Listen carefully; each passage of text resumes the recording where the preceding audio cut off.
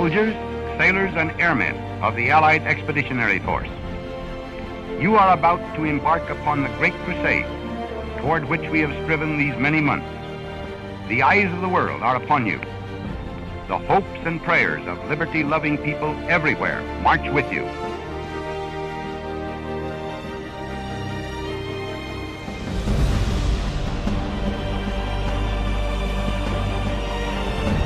You will bring about the destruction of the German war machine, the elimination of Nazi tyranny over the oppressed peoples of Europe, and security for ourselves in a free world.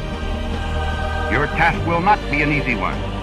Your enemy is well-trained, well-equipped, and battle-hardened. He will fight savagely.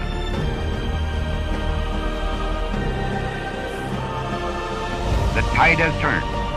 The free men of the world are marching together to victory. I have full confidence in your courage, devotion to duty, and skill in battle. We will accept nothing less than full victory.